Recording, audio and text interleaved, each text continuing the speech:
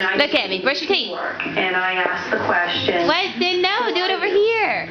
Weston, come here. This is the response I got.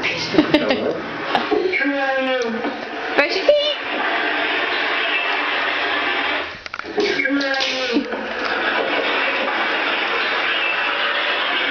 Yeah, definitely something in this area. So let me loop it right about here.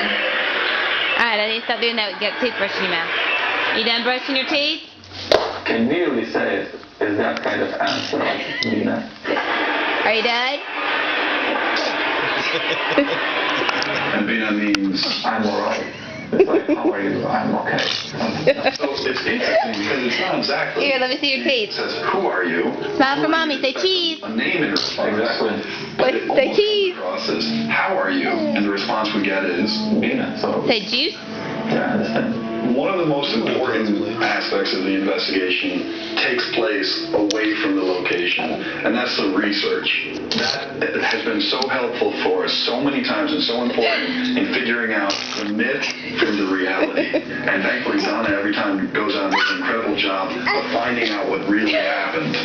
And so what she'd like to do is let you know some of the information she found in exploring the history of this great location.